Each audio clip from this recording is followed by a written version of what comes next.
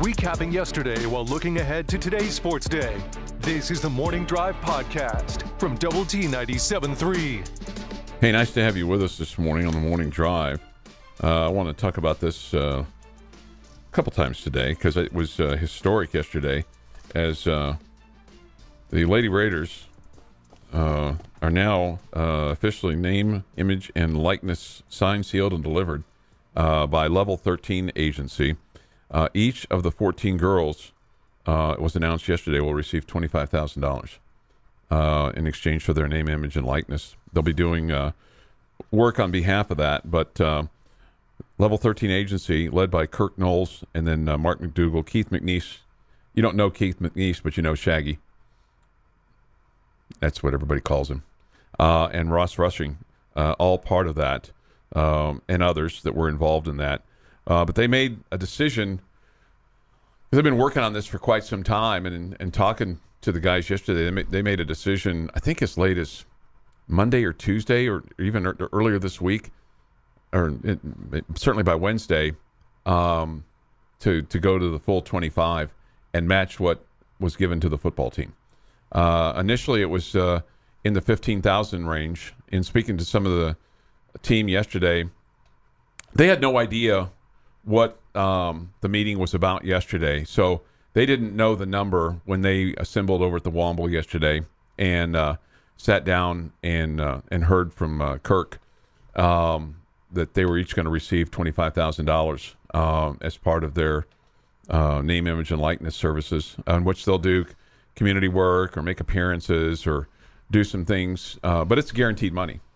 And it's historic because this is the first women's basketball team in the country, team-wide, to get a deal and get a deal at this level. Other schools are working on it. My understanding is LSU is working on it. Texas is working on it. There'll be other schools that will follow suit, but Texas Tech is first. And, just it sends the message to this team and to future teams and future team members that if you come here, not only are you going to play in the Big 12, play in a nice facility, have an extraordinary practice facility, but you're also going to be taken care of because of booster support and alumni support and business support.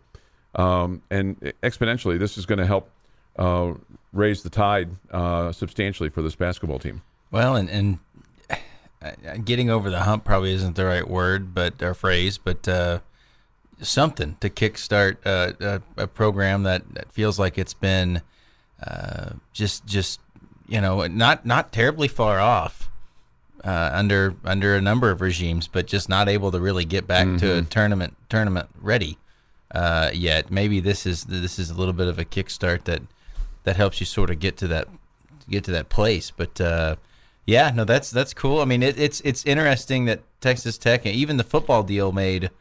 Even though there's similar stuff all over the country, sure, that made pretty big news in the sense that all these other folks that sort of look down at Texas Tech and consider themselves to be a bigger deal are going, even Texas Tech in this conference realignment era is way ahead of Oregon or whoever in how they're handling NIL. And now on the women's side, that like you said, truly, I've heard nothing like this. Even half of that money, or even the consideration of anyone having an entire team being covered anywhere in the country. So you're right. I mean, it's historic in the sense that front of the line for sure. Well, it will help those coaches in terms of how they're making that presentation. I don't know how that recruiting pitch goes to other coaches or to potential players or their parents or guardians or things along those lines, but it certainly gives them an extra bullet when they're, going out and making their presentations to prospective players, in addition to the educational aspect and just, playing and whatnot. And talking to a couple of girls yesterday, that their thought was 10, that they were going to get 10. And I mean, it was emotional for them. I mean, it was emotional for the guys making the announcements as they looked out into the crowd and saw their daughters and then saw the girls and their reaction, the level of appreciation that it was expressed by the team, I think made it all worthwhile to these guys that went into their pockets and scratched out checks and put this thing together. So I think it's huge. It obviously sends a message to the rest of the basketball community, to the AAU community, because this is going to be nationwide news, certainly in the basketball community. And does it help you win more games this year? I don't know. I mean, you never know with a vote of confidence. I mean, I will tell you. I mean, the roster has changed. It's improved. I mean, they've got a legitimate big. They've got some outside shooting. They brought in some experience. They brought in some freshmen. They're working out right now. Coach Gerlich told me yesterday they basically have unlimited practice time as they get ready to go to Greece. So I mean, they've been working out like banshees. And so going to Greece will help them from a team bonding standpoint. They'll play some games over there, and it's a great cultural experience. I mean, probably, I don't know how many people in Lubbock have been to Greece, but I would venture to say damn few, right? Yeah, no, not a. But I think everybody would love to go there. Yeah, why wouldn't you? Why wouldn't you? A lot of. Well, maybe more history there than anywhere else in the world for one particular country. But I think Israel might say something about that. Anywhere. The Mediterranean can claim a lot. Yeah, right. But the fact that even for a local, I think Lady Raider basketball for some might be an afterthought in a lot of ways. Just number one, because you're so far removed from some of your big successes, and then number two, the men's program maybe usurping a lot of the average Joe's time and attention. But I think this proves that there's still folks around that this is very important to, and that chunk of it might not be the and my wife and I call them all sorts of things, but the blue hairs that we're living in the arena, right? Sadly, but a lot of the ones that were around when I was in college might not be with us anymore, right? But, and the problem is you haven't been to the tournament in 10 years. Yeah, any tournament, right? In 10 years. 2013 was the last time, and that was a very. Are you a short-lived or short-lived guy? Short-lived. I'm a short-lived guy. Really? Yeah. He's the only one. Just I don't think I've ever heard that. He's the only one. Let it go. Is the proper way. Well, I can see where it makes sense. Short-lived. Are you an either or either guy? Neither or neither or neither? Either or neither. It doesn't matter. Okay. To me. Anyway, that was a very short-lived, short-lived tournament appearance by the Lady Raiders. They were one and done. When was the last time that you won a game? 07? 06? Yeah, maybe. I don't know. I don't know. I don't have that number. I'd have to go back and look. I will tell you, Chuck. This week, I became a owner of Lady Raiders season tickets. Did you really? Well, good for you. I don't. What inspired that? I got an email, and I looked at the pricing, and I thought, I don't have a reason not to do this. Okay. And so, good. Well, I don't know how many times I will darken the door because. Sure. Between everything else I do with my family and the fact that we are pretty religious attenders of any men's basketball game, but I have tickets I can give to somebody else sure. on a regular basis if we can't make it. But I thought, what? I can do that. So some of you might be wondering in your mind and saying to yourself, what about baseball? And my understanding and talking to some of the guys last night from Level 13, baseball's next. And really you kind of look at this and go, okay, you already had men's basketball taken care of. You just took care of football, and now, you had the women's basketball team that was kind of right in front of you. So get that taken care of, and then they'll work on baseball next. Well, and you got 40 guys that you're talking. That's going to be a tougher one to figure out what the number is because that number can change week before the season starts, week before spring practice begins, depending on who transfers into you and everything. And what's different about baseball that most people still don't understand this, and even now they don't. They feel like something's changed in NIL. It hasn't. You get 11.7 scholarships, period. And that 11.7 has not changed in all the things that have moved around. I think that's got to change. I do too. And I think but no one is getting a full ride to play baseball anywhere in America. And I make this contention that we have reached a point in college athletics that we should have every person that is a scholarship athlete at every school, especially Power 5. I don't care if you're running track or if you're playing baseball. Everybody should have tuition, books, and be a part of the meal plan at the bare minimum. There's plenty of seats that are empty in these classrooms that's not going to cost them any extra money for those baseball players to go sit in that seat. Yeah. And it's the economics and the funny money of how they move this all around. Bottom line is there's enough money in that athletic department if you distribute it properly that you should be able to have all your kids on scholarship, at least getting tuition and books. Okay. Getting you up and getting your sports day started. This is the Morning Drive Podcast from Double T 97.3. Today is 29th day of July, 2022. This day in sports history. Here is Jeff McGuire. Going to look at 1921 to kick us off, gentlemen, as the Cleveland's 120th anniversary celebration continues.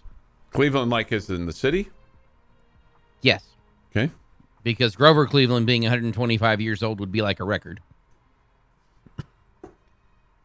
He would be a lot older than that at this point. Well, I mean, in 1921? I think that was a legitimate question. I mean, well, I'm just Cleveland, saying Grover Cleveland was probably already dead in 1921. Well dead. Probably. Let's see. He was president in 1892 and 1884. I'm not going to argue with the historian. No, I'm not arguing with him. He's the only president to ever serve non-consecutive terms. Correct. You just poked a bear for me again. I'm getting poked a lot.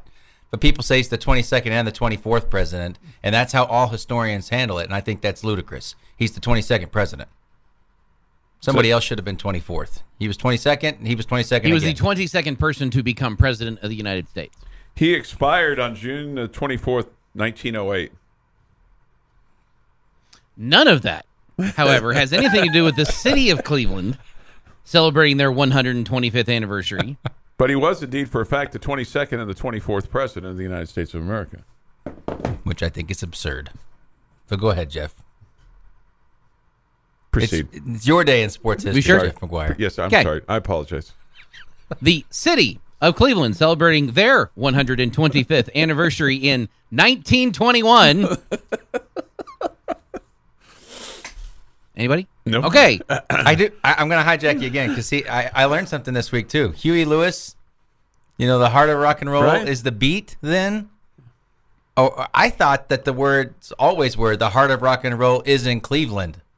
I thought that's what the whole song said forever. True as well, I learned that like like 3 days ago. By the way, just blew me away. Didn't realize that's what the lyrics were. So Cleveland, Jeff. Celebrating their 125th anniversary, they have a baseball game. Like celebrities and whatnot. Cy Young at 54 pitches 2 innings in said game. 1950, Pee Wee Reese hits the 3,000th Dodger home run. 1974, St. Louis Cardinals' Lou Brock steals his 700th base. 1983, Steve Garvey ends his National League record 1,207 consecutive game streak. God, he was just such a not nice person. Steve Garvey? Yeah. he just always had that look on his face like, I'm better than you. Almost 1,000 games less than Ripken in the AL. Wow, that's amazing. That really puts that in perspective. 1989, White Sox trade Harold Baines to the Rangers for Scott Fletcher and Sammy Sosa. 1995, Monica Stella beats Martina Navratilova in her return to tennis. 1996, a year later, Tommy Lasorda retires with a record of 1,599 wins versus 1,439 losses, 4 National League pennants, and 2 World Series championships. He retired in season? In season. His health got him.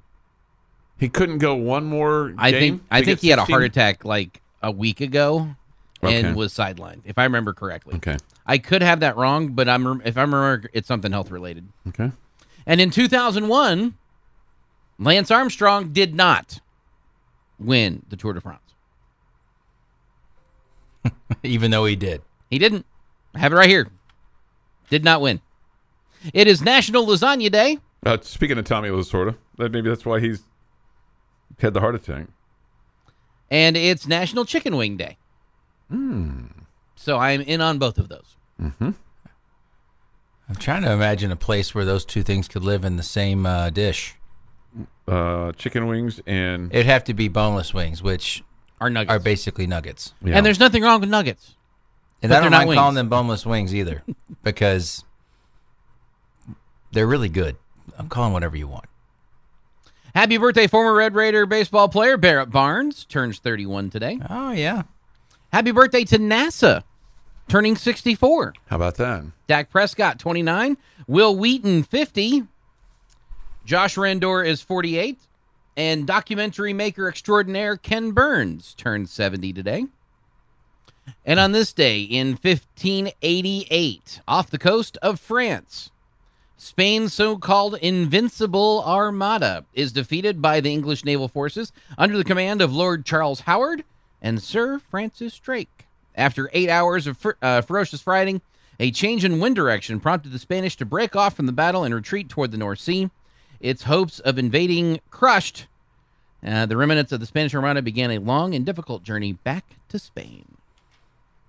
And that's this day. And the trajectory of dominance in the Western world changed in that moment. Yep. According to most historians. Okay.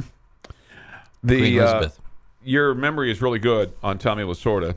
June 23rd of 96 was his last game as the Dodgers skipper at Dodger Stadium, winning 4-3 over Houston. Following day, he drove himself to the hospital complaining of abdominal pain. He was having a heart attack. Bill Russell would take the reins of the team on an interim basis. He would recover, but the Dodgers decided to make Russell's appointment permanent on July 29th, at which time Tommy Lasorda formally announced his retirement. So there you go. Good job. 6:51 this morning here on the Morning Drive. Thoughts, comments, Yates Flooring Center chat line. Go to WT973.com for that, or the mobile app. Benchmark hotline is open too at 806-771-0973. We'll have Astros baseball on the air for you tonight. They take on Seattle, as Aaron Dickens likes to say, at the Juice Box. That'll be a 6:40 broadcast time and about a 7:05 first pitch. Well, if you've ever been there. From Houston. Yeah, I've been there. It's a box. Mm-hmm. And it's sponsored by Minute Maid. Minute Maid, right. Juice Box. Rangers and the Angels tonight from the Big A in Anaheim. Broadcast time 8 o'clock here on Double T 97.3, 8:35 or so. First pitch tonight from Anaheim. Also tomorrow, all those teams will be playing night games, and then Sunday afternoon I will have games as well.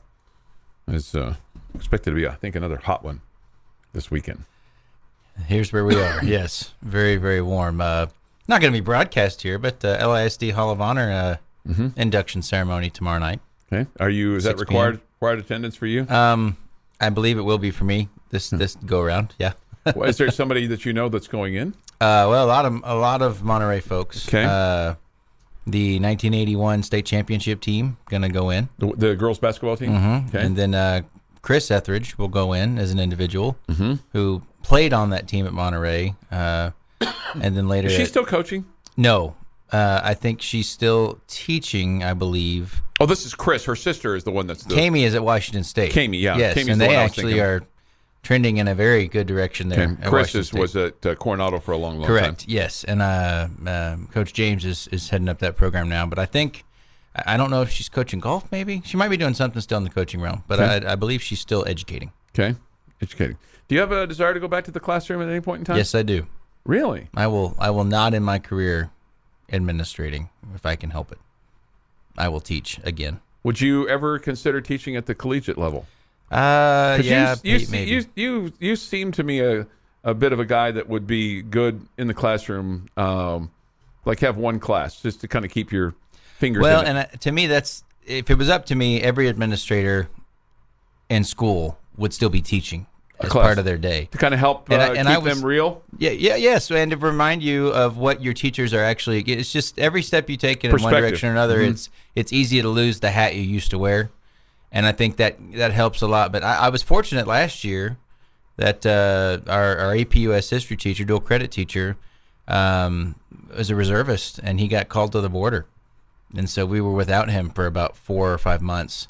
And at one point we decided to shift how we were handling that away from having a long-term sub and have some people that could prepare those kids for because that class is also STAR tested or end of course exam tested. So you have an AP test and a test you have to pass to graduate. So I taught for 6 weeks, and that was thoroughly enjoyable for me. Good for you. For one period a day. I loved it. Well, I mean, keep going after your superintendent license and pursue your PhD.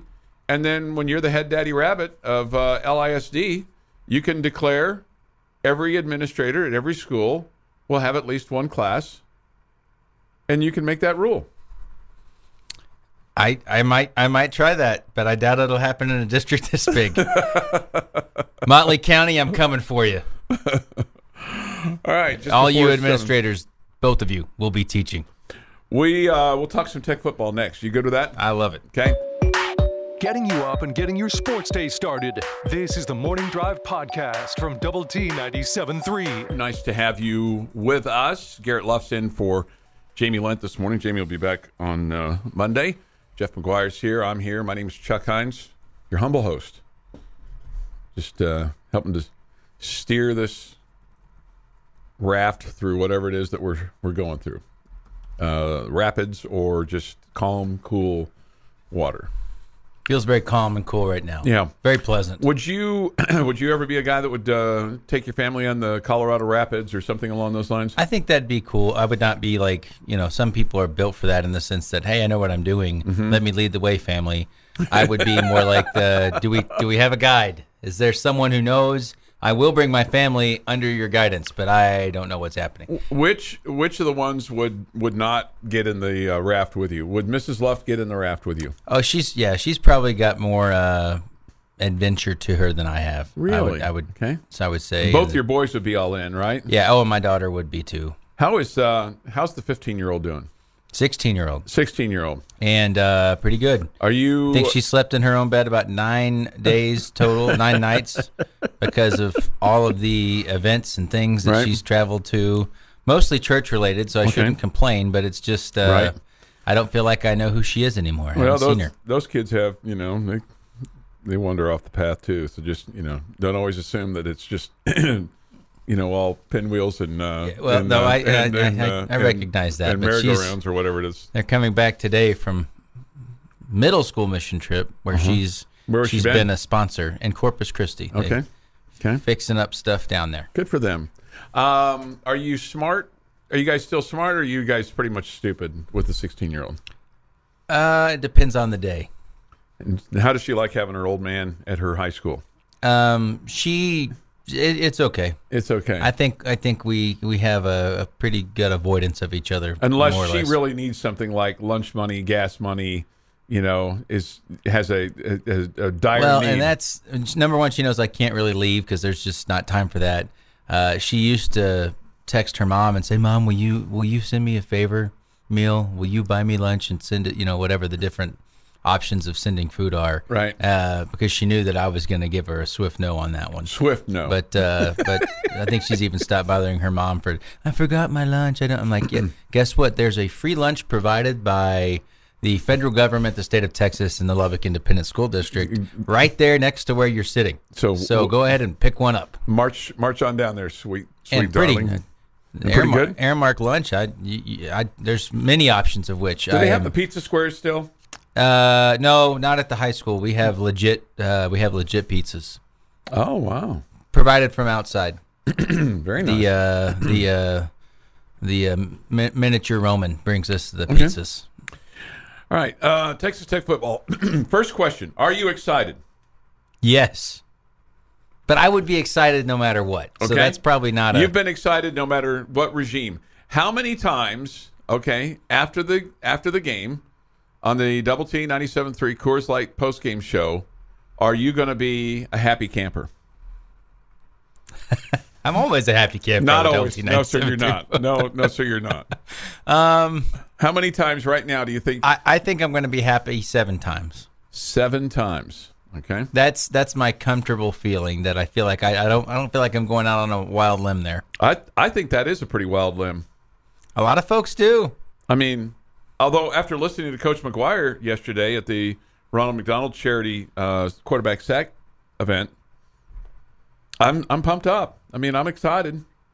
I mean, I think he's got this thing rolling in the right direction. I may get higher by Friday. All systems go. I mean, he feels really, really good about his secondary.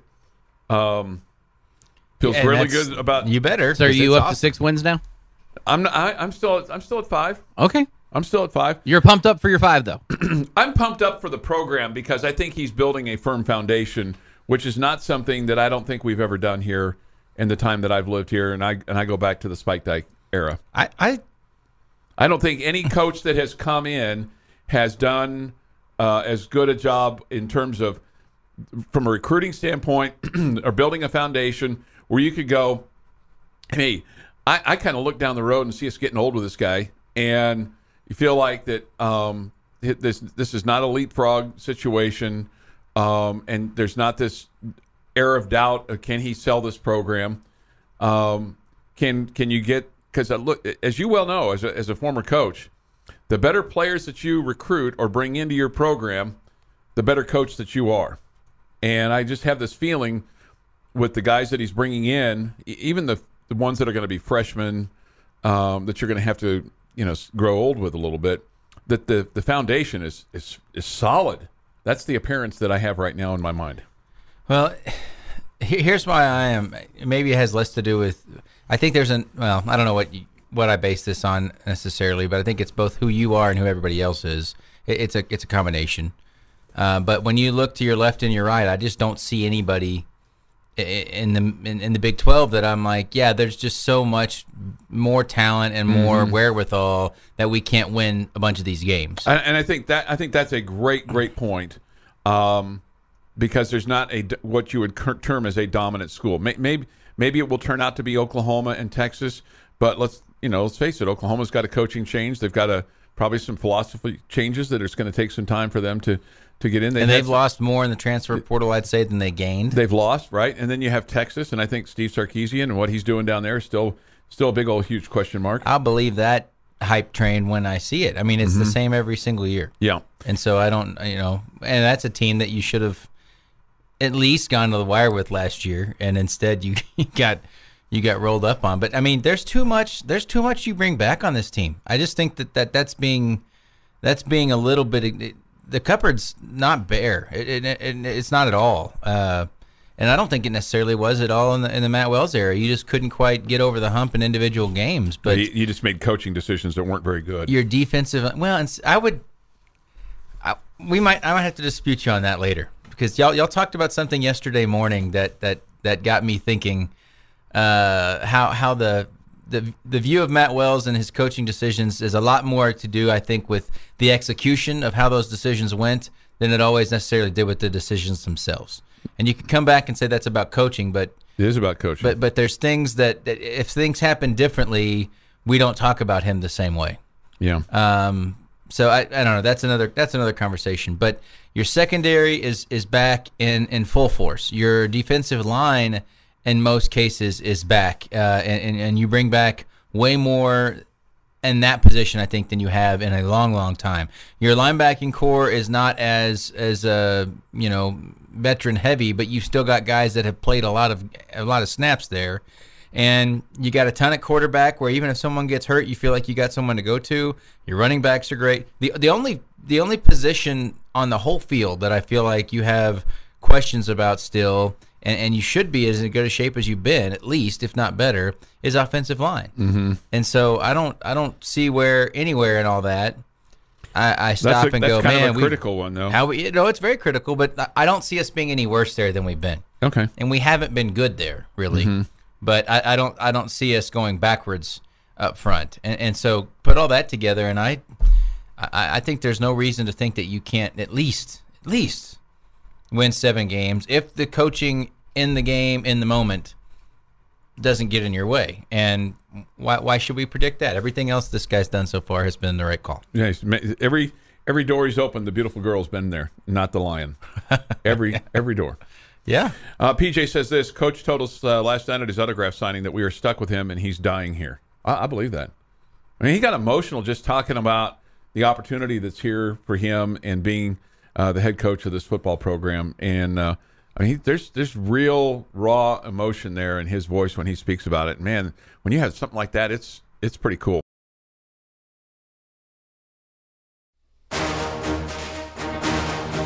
Big plays and even bigger laughs.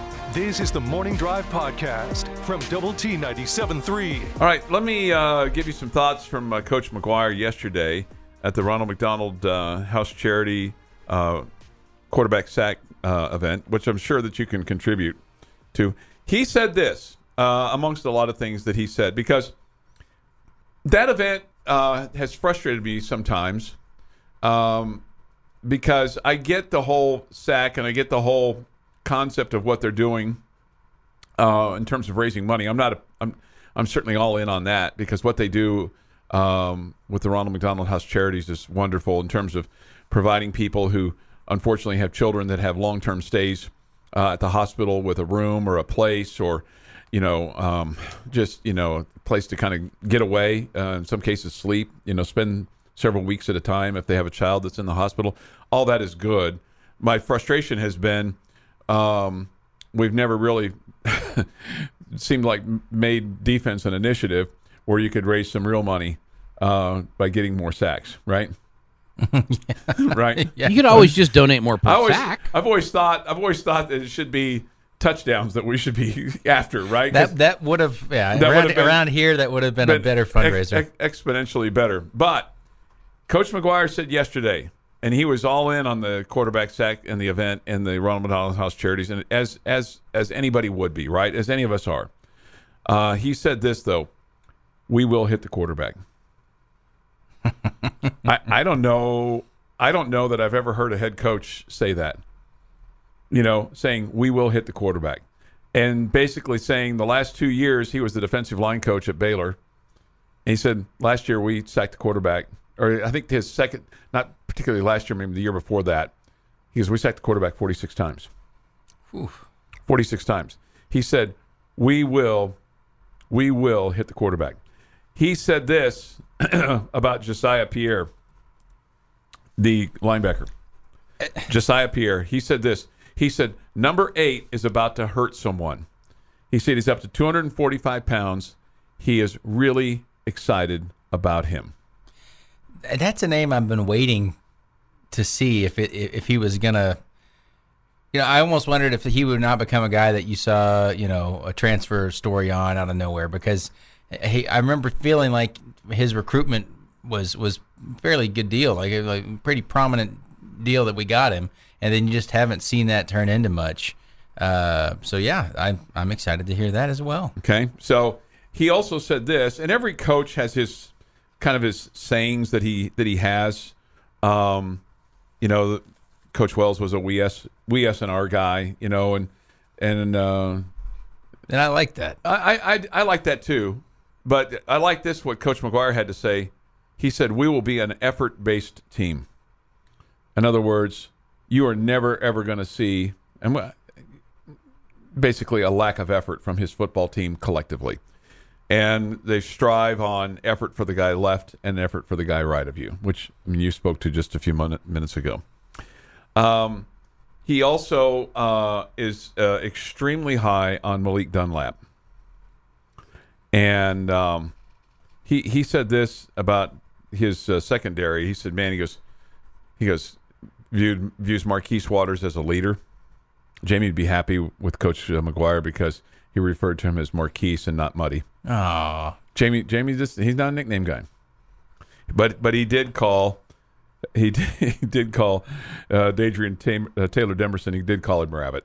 Okay, so on one hand he called Marquise, and the other hand he called Dadrian Taylor Demerson Rabbit. Okay, but he said this about Malik Dunlap. He said he has transformed himself the most, and they put a GPS on these guys. A lot was made of some basketball things about players wearing vests and having heart rates and things like that. The men's basketball team's done that, or did that under Coach Beard. I don't know if they do that under Coach Adams, because I haven't been to as many practices of his as I went to a few of Coach Beard's.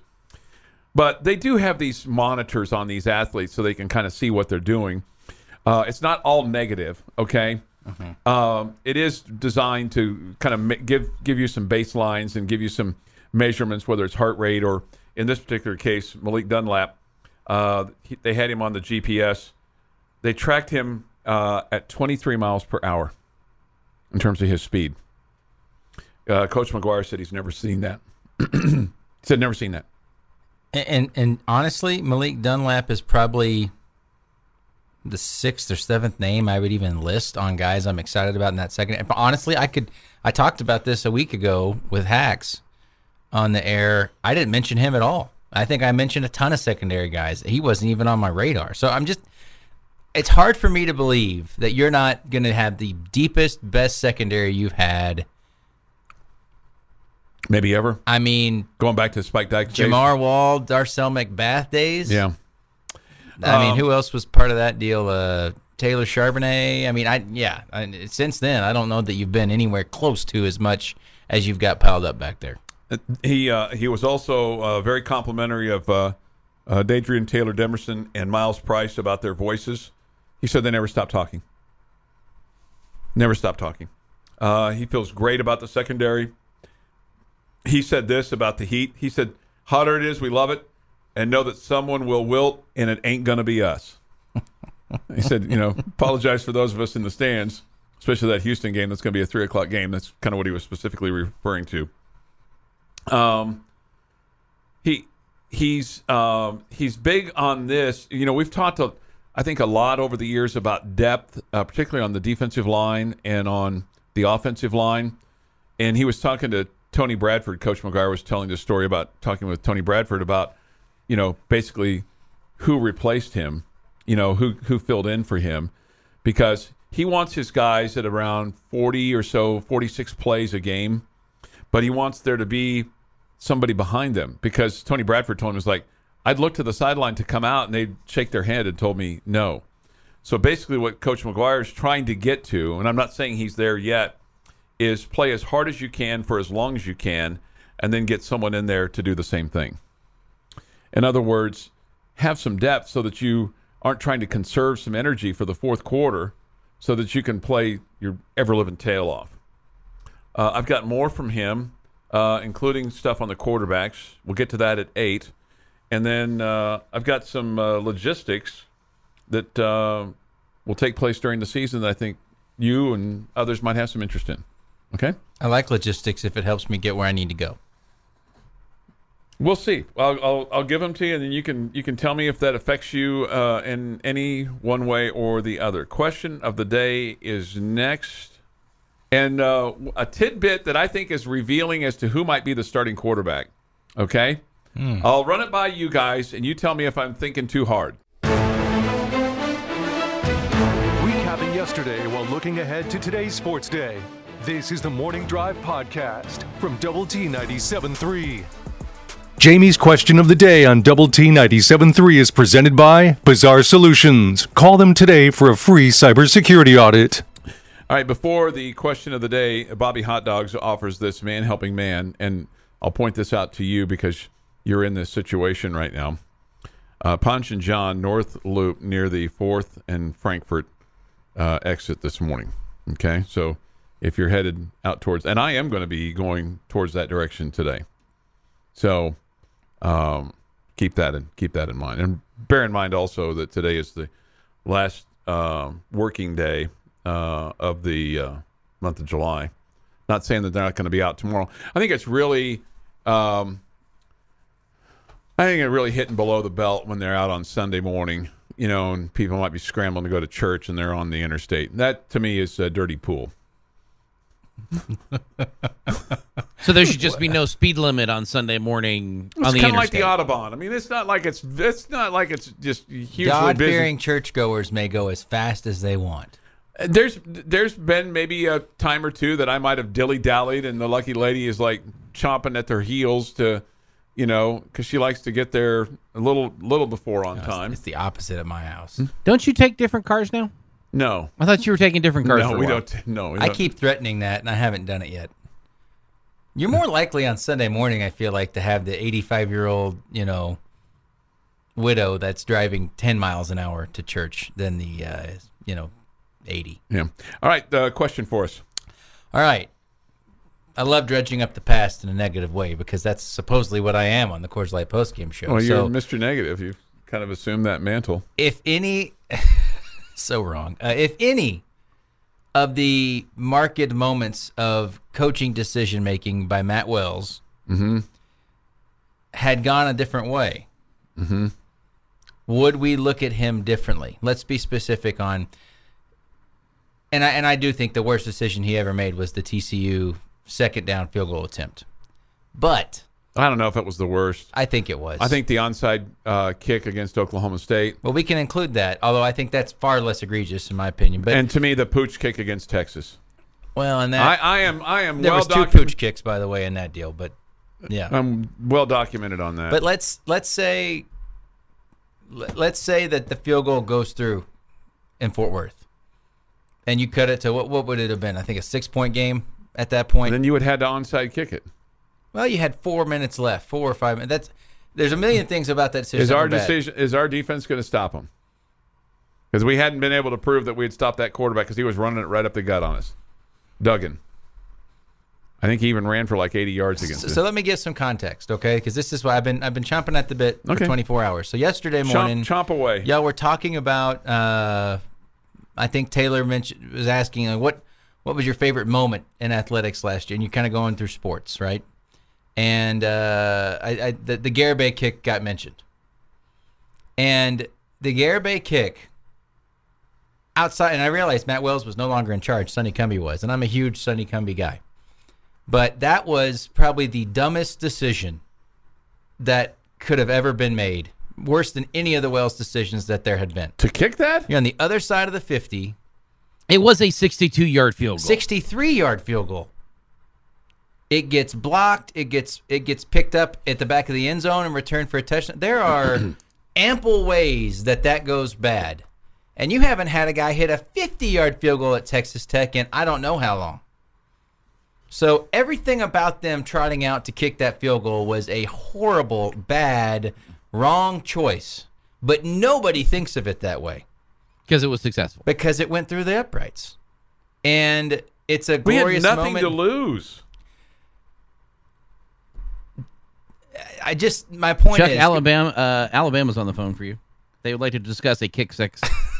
Everybody that piles on Matt Wells for coaching decisions, so much of that has less to do with what Matt Wells decided and more to do with what happened as a result of his decision. He didn't say, hey guys, poorly execute the onside kick so it gets returned for a touchdown. Now I get it. He made the call and his team had to be prepared, but the fallout of the decision was not fully on him. The missed field goal, while there was 1,000 things wrong with that choice as a coach. You were moving the ball as well as you had all day and you just put a clamp on it to kick a field goal. But still, the missing of that field goal changes the whole conversation. The pooch kick, yes. Go back to the KU game that you lose. He didn't lateral the ball after the blocked field goal. But somehow that feels like that piles in on him as a decision he made. My point is the aftermath of the decision has way more to do with it was with how we view 62, things. by the way. Jeff was right. 62? Yeah. Yeah, the texter said that, and I'm looking at the play-by-play run sheet. Okay, well, I remember... I'm hearing Brian Jensen in my head going, 62-yard field goal. Can I point out I feel to like you? he's holding it you at talk the about this. 47. You talk about it's a poor decision. Let me just point out to you, it was 3rd and 8, and it's the last play of the game. Yeah. Think about last plays of games. Then how those have panned out for you at Kansas. Okay, but I mean, I don't view that as. I mean, if he misses the kick, we're going to overtime. Unless it's short. But you're. I mean, there's no. If it's blocked, you're dead. If it's picked up at the back of the end zone, I mean, how many things can go wrong in that situation? For a field goal that is highly, highly unlikely to go in. I guess I just view it as you had nothing to lose there because your program was pretty much dead in the water. I don't disagree with you, but so it's like what the heck? What the heck, Jeff? What's your take on this? When the play was called that they were kicking the field goal, if you've seen the movie Top Gun, when Merlin's in the back seat and Tom Cruise says, "I'm bringing him closer," Merlin's reply is, "You're gonna do what?" That is exactly how I felt when it was announced that it was a 62-yard field goal attempt. You're gonna do what? And I'm immediately picturing the kick six Auburn-Alabama game going right up the gut in a game that you should have won, had enough opportunities to win against Iowa State, played probably the best game you'd played against Iowa State at that point, and you were going to lose it on a kick six. That is where my nightmare scenario. I was not thinking about a block. I was not thinking about a kick six. I was thinking, because I had my phone and my camera, and I was right there, and I got Garrett kicking it, and I was thinking he's gonna make this kick. And this is after the Kansas State game where you hadn't scored in the second half. I'm aware, right? Had fired your coach, had the week off. Mm-hmm.